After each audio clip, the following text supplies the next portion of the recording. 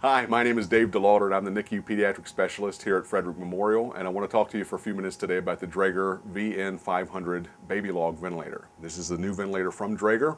It's state-of-the-art, top of the line if you will, and what I'm going to do today is demonstrate to you folks a little bit about the ventilator so that when we start using it, you'll have a little bit more of a knowledge of it, and it'll be a little more comfortable with the way the machine itself works. And you'll have an ability to adjust the FiO2, to silence the alarms. You're going to know what some of these different modes and different things are as well. So to start out with, this is our main screen. And when we have it on standby, obviously the patient is not ventilated.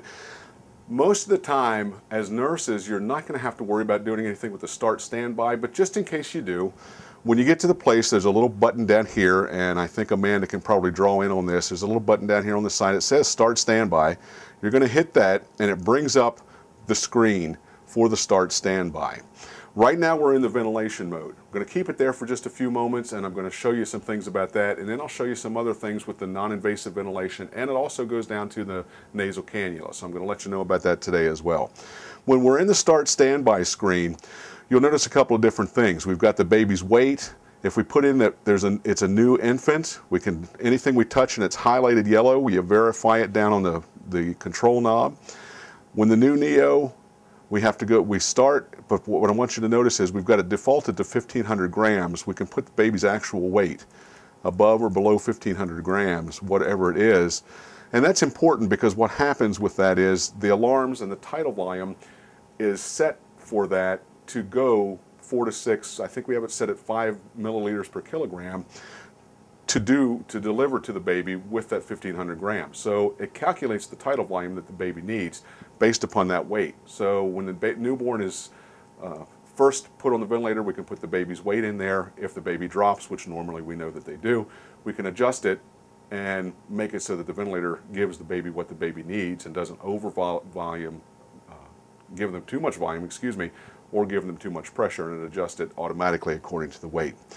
When we get to the Start Standby, again, you hit the start, it highlights and it's yellow, and this is our main screen, and it comes up and it gives us our pressure waveforms. Now right now we're in pressure control, assist control, and I want to show you a couple of different things. We have 3 different views. This is our first view. It gives us all waveforms and graphics. The second view gives us waveforms and flow volume loops. It takes just a second to come up. And the third view gives us the waveforms, and it gives us the lungs. Now, if you notice the little brown, obviously that's the baby's diaphragm, and if I move the test lung, you'll see the diaphragm move. So on this particular device, anything that's brown is what the baby is doing. So if you've got it in a different mode, which we'll switch here in a second, and you see something brown come up on one of the waveforms, of course our minute volume is going to go off now because I've been fooling with it. We're going to talk about alarms here in a few moments. If you see anything brown come up on any of the waveforms, that means that's a baby initiated breath. Anything blue is ventilator initiated, and it gives you. And this cool little thing gives you dynamic compliance, and this cool little thing around here, the width of it tells you what the resistance is. So the narrower the blue band, the less resistance that you're getting from the tubing and the compliance and the baby's lungs. So it's pretty cool. It's a nice device, nice screen, nice thing to be able to look at. But we're going to go back to the first screen right now. Now we're in pressure control, assist control, so of course anything that the baby does is going to be pressure generated, or machine generated. But let me switch out and show you what happens, that I can show you that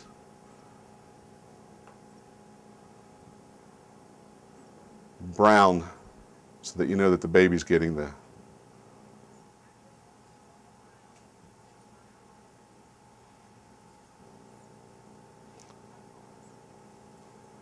there it is. I was going to say, of course, when I wanted to do it, it's not going to do it.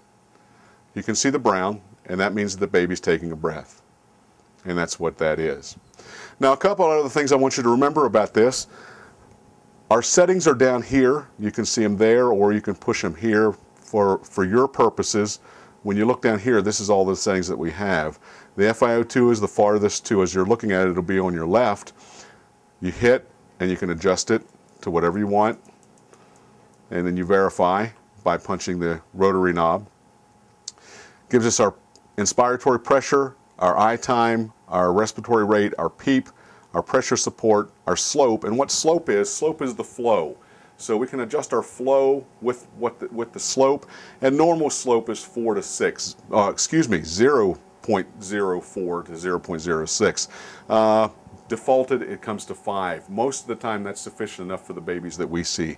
And then our Pmax, when we set our peak pressure, this Pmax is a percentage above that, and then you'll see when we get to the alarms that the percentage above the Pmax is where the alarm for the high pressure is set, so that the baby doesn't have any pressure trauma caused by the ventilator. So all of your settings are here. Green is what you set. This is a cool little quote. Green is what you set, blue is what you get. So what the baby's getting is over here. It gives you your percentage leak, your tidal volume per kilogram body weight, tidal volume per milliliters, minute volume, respiratory rate, peak inspiratory pressure, your mean inspiratory pressure, and your FiO2. And another place you can find all of this, if you want to find even any more information, if you go to the values button, this brings up the flow sheet that we use for our ventilator check. So if you push values over here, it brings up the flow sheet for that, and you have values 1, values 2, and then the settings. And again, green is what you set, blue is what you get. So when you see anything that's green on here, these are the settings that the ventilator currently has, and the blue is what the baby is receiving. And this is the flow sheet directly from the computer graphics, so you can pull that to document from your centricity as well. Alarms. Most important button on here for all of us is this alarm silence. If you hit that, it gives us 120 seconds or 2 minutes of alarm silence. Right here, it'll show up and it lets you know that there is no alarm going on. O2 suction, another button I want to show you real quick. You push and you confirm, and we've got it set per NRP guidelines. We have it 20% above the set the set FiO2. Now, one thing I want you to notice here in particular, if you look at your FiO2 down here, it stays at 30. With the servo, it changes and goes to whatever the FiO2 is, whether it's 100% or whether it's a percentage above that. But what happens, this stays at the set percentage, but the delivered FiO2 shows up on your screen, and it goes up. Right now I have it set at 30, 20% above that is 36, and it hyperoxygenates the baby for 2 minutes. If you want to go out of that, you can either hit this and get out of there, or you can hit the control, this would be the only place. This would be the only place you could hit it to get out of there. Okay, let me make sure I've got everything here for us. The alarm priorities. If you see, one thing I want to show you, and I'll turn it to the side here, and I think Amanda can probably see this pretty well with the video. We have 2 bars right here. And I'm going to go ahead and make this thing alarm, because what I want you to see is that from behind the machine, if you see and hear, if you hear an alarm, you can look and see what priority it is. Red being a high priority, and yellow being a medium priority. Now, you'll also hear the alarm, and what I want you to know about the alarm, we have it set to start at 50%. If the alarm is, and I'll use it for lack of a better term, if the alarm is ignored, it will get louder and louder until it reaches 100% or until we check the alarm. So you will notice that the alarm will get louder, and you can see from behind, you've got your red stripe here, that you can tell what priority the alarm is by looking at that and know what's going on. If it were a yellow priority or a yellow medium priority, this would be flashing yellow as opposed to the red. Takes a few seconds for it to reset. We're going to go ahead and let it reset here for a few moments.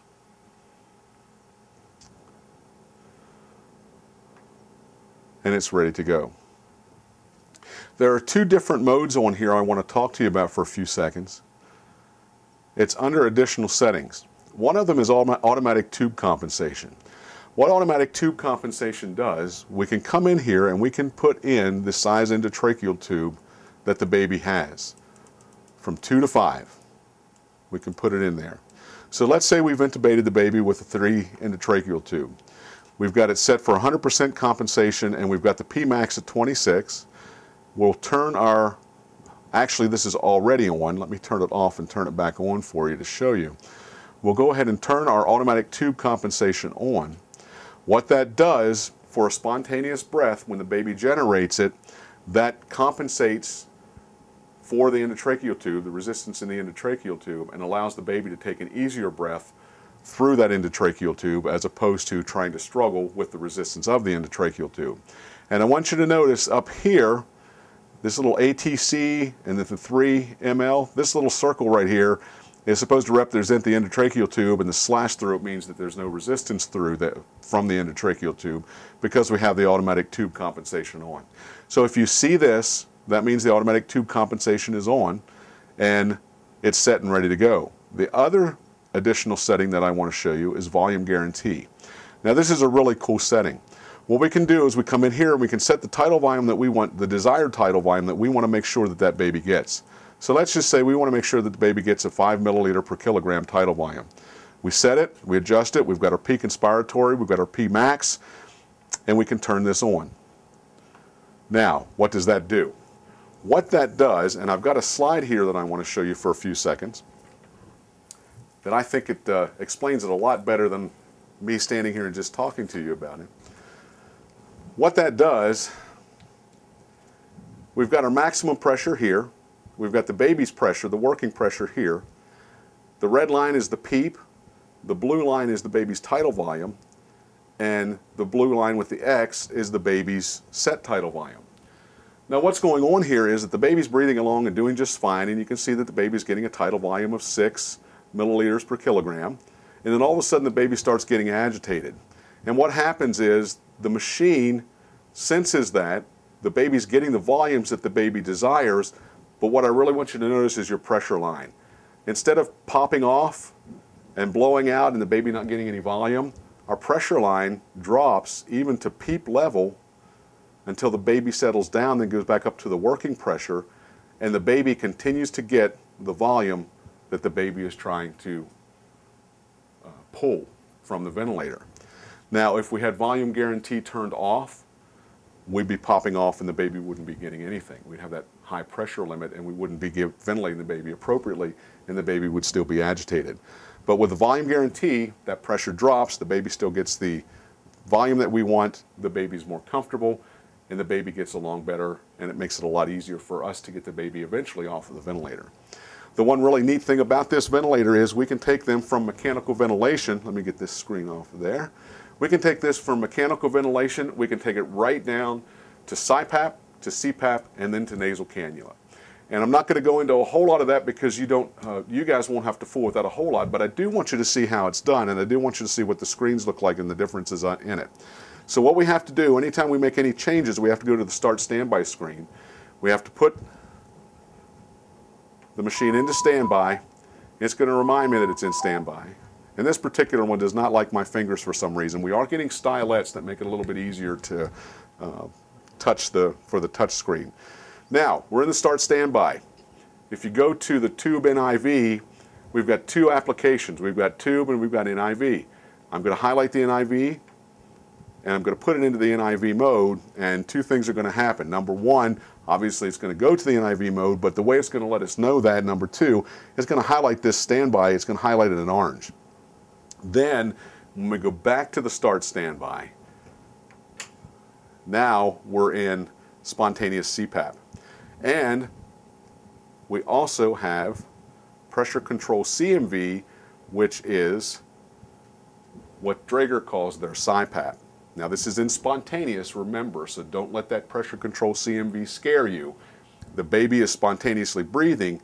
However, if you'll notice, we have peak inspiratory pressure and PEEP, and we have our inspiratory time, our respiratory rate for backup, and again we've got our flow and of course our FiO2, but this is all spontaneous. Now what happens is every 38 times, say if we want 7 or 8 over 5, 38 times a minute, that baby's going to get that boost of that extra breath. The same as on the CPAPs that we presently use. Then we can take the baby from that to the spontaneous CPAP.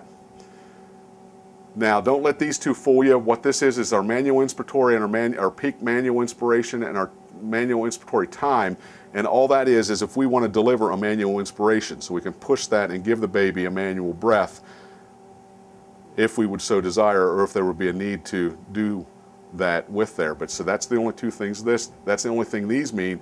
This again is our PEEP, our slope or our flow, and our FiO2. That's going to start alarming on me, so what I'm going to do is I'm actually going to put us back into start standby here for a second.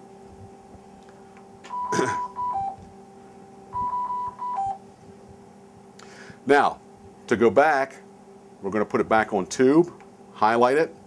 You'll notice that that goes back off. It's going to ask me if the neonatal flow sensor has been replaced, and I'm going to say yes. I'm going to go back to the start standby screen. And the second thing I want to show you here, under therapy, we've got ventilation and we've got O2 therapy. If I want to do the O2 therapy, I highlight it. Do not use an IV mask or prongs. What we're going to use now is just strictly the nasal cannula. And what we do with that is we'll actually take off the expiratory limb of the ventilator and just use the inspiratory limb, hook the nasal cannula to the end of this, the same as we would for the heated nasal cannula now, and I can start this, and you'll look down here in the corner, you're going to see the FiO2 and the flow, and we can adjust our flow from 2, and it actually goes the whole way to 50. I doubt seriously we'll ever need that for a baby. They'll be flying around the top of the room if we do that, but we can adjust it to whatever we need down to 2 liters, and we also can adjust our FiO2 to whatever we desire. And again, same as all the other ones, green is what you set, blue is what you get, and you've got all your information on the screen over to the side. I think that's just about all there is to it. Pretty simple machine, everything's right in front of you.